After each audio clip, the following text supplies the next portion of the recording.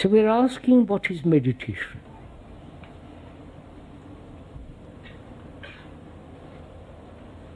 And why should one meditate?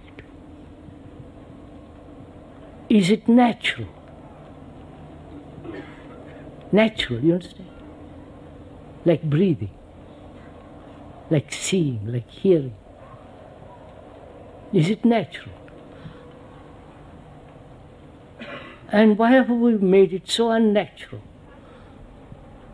Taking postures, following systems, Buddhist meditation, Tibetan meditation, Christian meditation. You understand? The Tantra meditations. You don't know those, perhaps some of you may know. And the meditations set by your favorite guru. Right? We are asking, aren't all those really abnormal? Right? Are you following? Why should I take a certain position to meditate? Why should I practice to arrive where? You understand my question? To follow a system. 20 minutes in the morning, 20 minutes in the afternoon, 20 minutes in the evening. To have a quiet mind. Having achieved a little quiet mind, I can go off and do other mischief all day long. These are actual facts I'm telling you. Now, is there a way of meditating which is none of these things? You understand my question?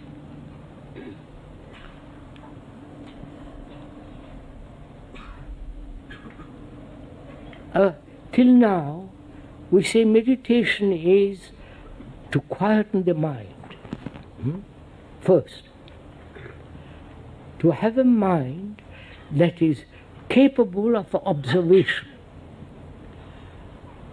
To have a mind that is completely centered, right? Completely concentrated, right? So that there is no thought but except one thought, right? One picture, one image, one center upon which you are looking, right? I don't know if you've gone through all this. The speaker has played with them for half an hour in each of these meditations, 10 minutes, 5 minutes, and that meant nothing. So we have to go into this question. Who is the controller and the controlled? You understand? Are you getting tired?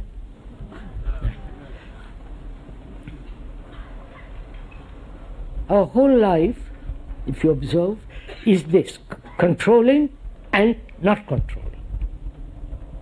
Right? I must control my emotions. I must control my thinking. I can only control my thinking by constant practice. And to practice, I must have a system.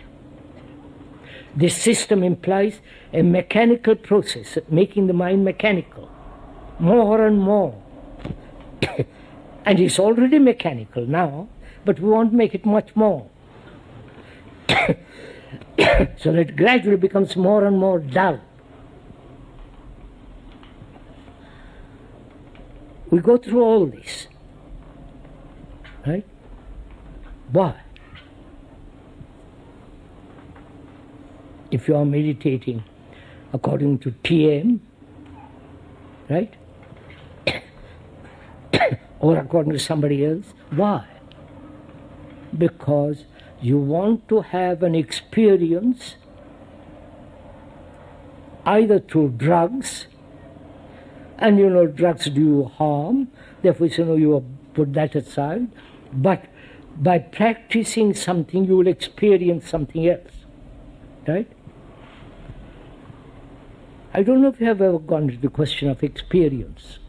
Why human beings are demanding experience.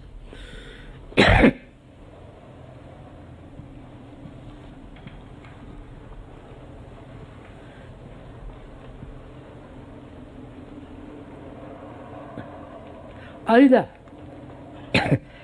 the mind is asleep, therefore experience means a challenge, right? Or the mind is awake and therefore doesn't need an experience. I don't know if you're following this.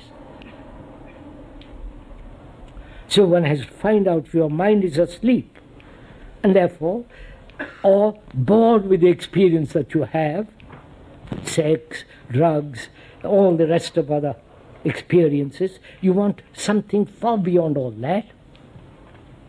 You're always craving for experience. More delightful, more extravagant, the more communicable, and all the rest of it. Why does the mind demand experience?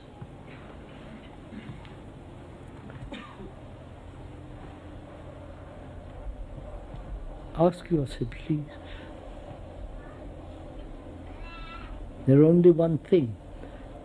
A mind that is very clear, is free from all entanglements of attachment and so on. Such a mind is a light to itself, right? Therefore it doesn't want any experience. There is nothing to experience. You cannot experience enlightenment. That sounds, the idea of experience, that is such a stupid thing to say, I've achieved enlightenment. I mean, it's like, it's really dishonest.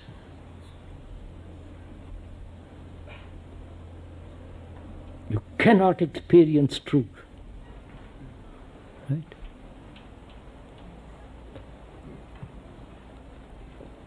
Because there must be an experiencer to experience, right?